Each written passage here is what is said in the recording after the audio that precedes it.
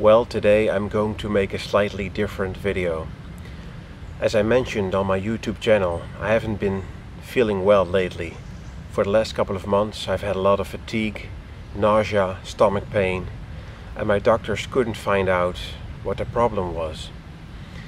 So 2 weeks ago one of my doctors said, "Hey, you're just exhausted, you have a burnout, so just lay low and relax, take a few weeks off." And then about a week ago I started noticing this rash on my chest, on the right part of my chest. And this is known as an Erythema migrans, which is a common rash associated with tick bites. And I had been bitten by ticks this spring about 20 times during the making of my badger episode. So of course I had my blood tested for Lyme disease, or a Borrelia infection, which is the bacteria that causes Lyme disease. And this test came out negative. So my doctors told me everything was fine. Now these tests are quite unreliable because they cannot detect the bacteria itself, only the antibodies that your body produces. Sometimes these antibodies are not produced within the first couple of weeks or months. Plus it's very hard to detect these antibodies properly.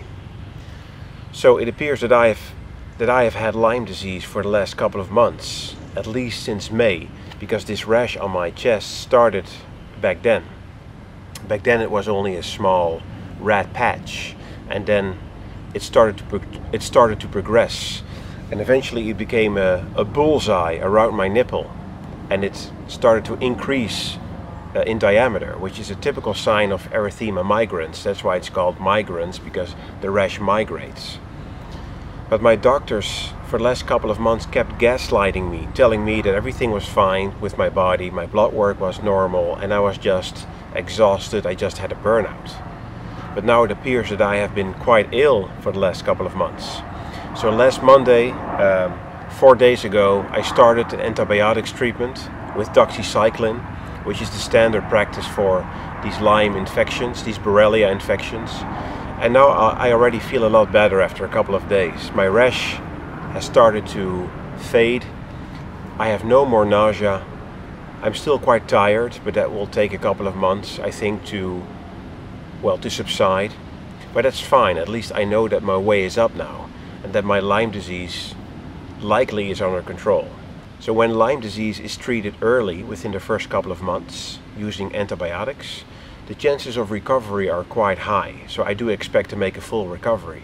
And I've decided to tell you my story because a lot of people watching will also likely go out into the wild, will also love to enjoy nature as much as I do. But if you go out into the forest a lot, especially if you go off the trails, you're likely to encounter a few ticks. So you may get Lyme disease sooner or later. I thought I wouldn't, but I also contracted Lyme disease. So think about it. And if you don't feel well, go see your doctor. Have yourself checked out for Lyme if you suspect any tick bites.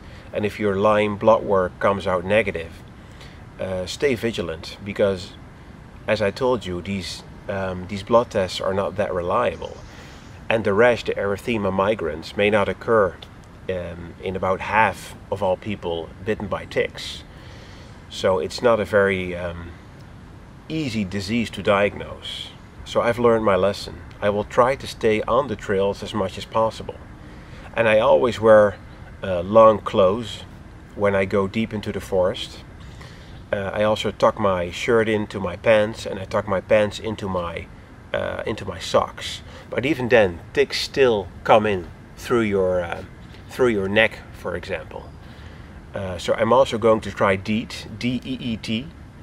There's also a substance known as, I think it's permethrin, which you can spray onto your clothes. Now of course these compounds are not healthy, so I wouldn't use them daily. And I would take a good shower afterwards. But I think it's something to think about, to use bug sprays if you go deep into the forest where you may encounter ticks. It's something that I will think about, and next time I feel ill after a tick bite, I'm really going to push for antibiotics much sooner, because even though antibiotics aren't exactly healthy. They affect your gut, your microflora, your gut flora.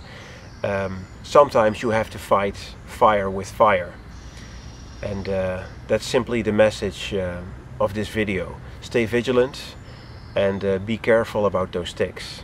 I hope to be back on my feet very soon, so I can start making longer content for you guys.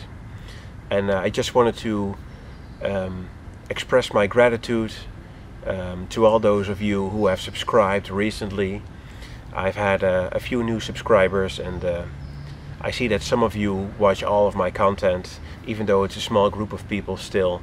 So thank you so much for watching my videos, and I hope to finish my new video very soon, which will be about mushrooms. And I'm also preparing a longer content video about fallow deer, because in October it's time for the annual rut, the annual reproduction of fallow deer, and during that period they start fighting each other. The bucks start fighting each other, so I can hopefully make some very nice videos about this. Thank you so much for watching this video, and stay safe. See you.